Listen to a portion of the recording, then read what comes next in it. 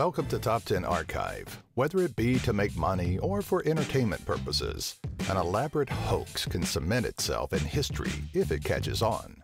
In this installment, we're going to explore the history of deception for the best, most elaborate public hoaxes. From a boy in a balloon to a witch in the woods, these deceitful acts won't soon be forgotten.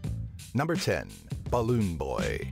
For the Heen family, being featured on an episode of Wife Swap wasn't quite enough fame. The eccentric parents, Richard and Mayumi, were known for their wild antics and storm-chasing hobby, but their fame in 2009 shifted focus when one of their sons, Falcon, allegedly took off in a silver homemade balloon shaped like a flying saucer. Reaching altitudes of nearly 7,000 feet or 2,130 kilometers, panic gripped the American population as the boy's safety became the top priority. When the balloon finally landed after a 50-mile journey, it was found that the boy was not inside. Fear turned to outrage when it was found that Falcon was safe and sound, hiding in the attic of his house. When asked in an interview with Wolf Blitzer why he was hiding, the boy outed his parents, claiming it was all done for a show. Number 9. NVIDIA's crop circles. The movie Signs tackled the concept of crop circles as being markers for an extraterrestrial invasion. And while much of the public may still be lingering onto the concept that they are alien in nature, crop circles tend to carry a less sinister reasoning.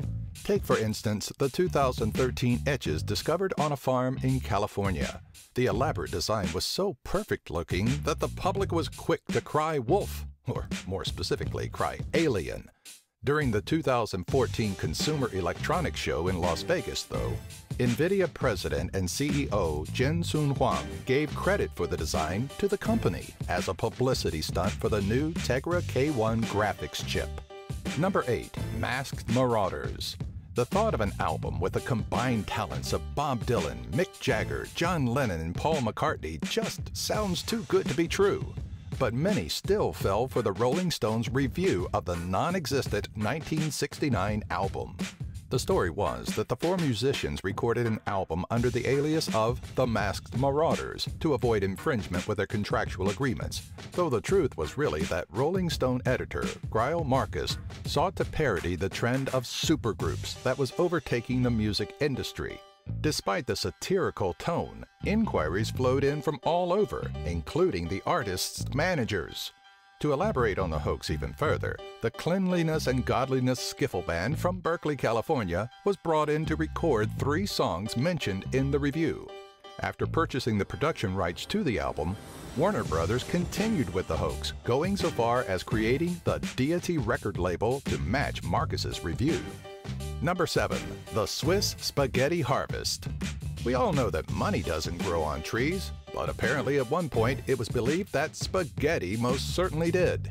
Thanks to the British news show Panorama and respected anchor Richard Dimbleby, there was a time when every family wanted their very own spaghetti tree to harvest pasta from. The broadcast chronicled the Swiss Spaghetti Harvest, where a family was filmed pulling spaghetti from one of their successful spaghetti trees. Surprisingly, the broadcast wasn't even revealed on a random day of the year. It fell on the very telling date of April 1st. Still, households ate the spaghetti harvest up as a real deal, and were likely more than a little disappointed when they eventually came to realize no such thing existed. Number 6. The Tasaday Tribe. The Tasaday Tribe was discovered in 1971 by Manuel Elizalde Jr. after a hunter of a different tribe stumbled upon them. The Tasaday were thought to be a Stone Age tribe that survived without the interference of modern man for an unbelievable amount of time. The truth behind the Tasaday came to light when Swiss journalist Oswald Eaton sought out the infamous tribe. What he found was no Stone-Aged people living in cave dwellings, but rather huts of people dressed in normal clothing and living a life far from primitive. When questioned, members of the tribe stated that Elizalde put them up to the hoax, providing money and the promise of security in exchange for their cooperation. Despite the confession, it's even believed that enemies of Elizalde bribed those members to lie about Elizalde's involvement in the hoax. truth be told, it's difficult to weed out the truth behind the Tasaday, and though they are a real tribespeople, their existence certainly does not span thousands of years.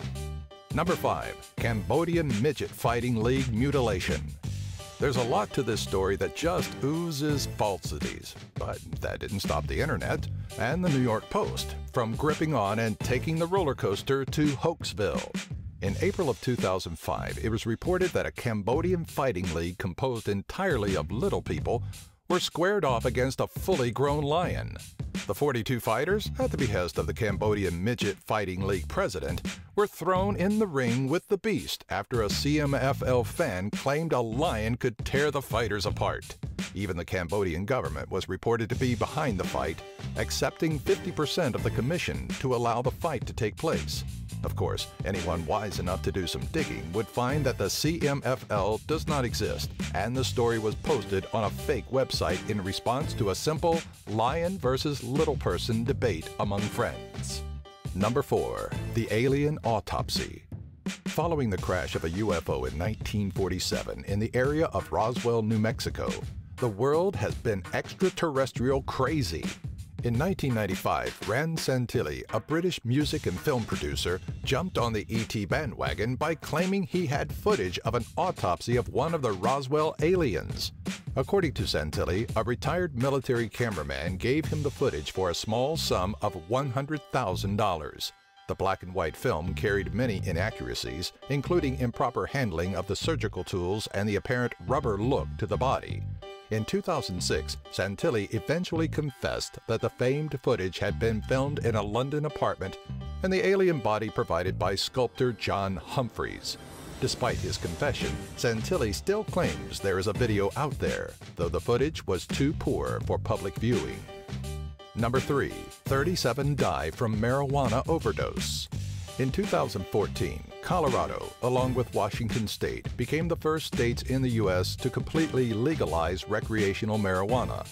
As many people thought this was going to create mass chaos and hysteria, it gave satire writers an opportunity to cash in on. An article from The Daily Current, a satire site that rivals The Onion, wrote an article claiming that the first day Colorado legalized marijuana, some 37 people died from an overdose. Despite not ever having a single case of marijuana overdose in human history, that didn't stop Annapolis Police Chief Michael Priestoup from testifying against marijuana legalization before the Maryland legislature, citing the Daily Current as his reputable source.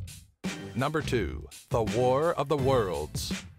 During a time when technology was still budding, it was fairly easy to get people to believe anything, which is partially why Orson Welles' radio drama, The War of the Worlds, put portions of the United States in a tailspin of terror and panic.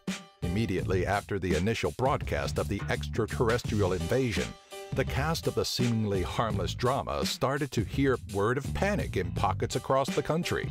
Suicides, stampedes, people fleeing their homes, townspeople forming mobs in the streets. Though it sounds like a clever marketing scheme, the reports of these instances that trickled in were quite real. Yet it was believed that the extent of the panic was slightly exaggerated by the media. It may not have been intended to be a hoax, but to many, it certainly became one. Number 1. The Blair Witch Project. Had the Blair Witch Project been released today, there would be little hope of it garnering the attention it did during its original release in 1999. The film's marketing was brilliant, with a website touting news articles about the area of Burkittsville, Maryland, the Blair Witch legend, and the 3 missing filmmakers. The lack of any large production crew and the trio's unknown status made it easy to present the found footage movie as a real instance of supernatural terror. Shortly after the film's release, Burkittsville became a tourist spot, with an influx of curious travelers trying to find the truth behind the film, despite many of the Blair Witch Project's locations not actually being in the small town. Though the film was polarizing, there's little denying the marketing was ingenious and ahead of its time. Did you remember these or know about any other internet hoaxes? Or do you have an idea for a future Top 10 video? Let us know in the comments section below. Remember to follow us on Twitter, Facebook, and our website, top10archive.net. If you liked this video, remember to give it a thumbs up and share it with all your friends.